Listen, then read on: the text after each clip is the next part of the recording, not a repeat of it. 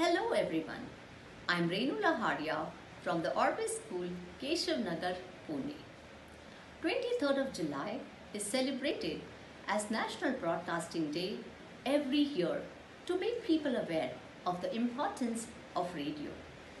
Radio has been an important part of people's life in India, both as a medium for entertainment along with the news. On this day, in the year 1927, the broadcast of radio started from the Bombay Station for the first time in the country under the company Indian Broadcasting Company. In 1936, it became All India Radio, and in 1956, it changed its name to Akashvani.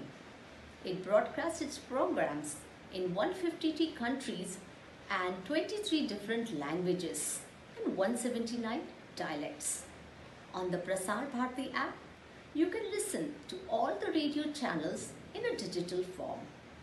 In today's world, we have all the resources, but the craze for the radio has always been in the hearts of millions of Indians. Thank you.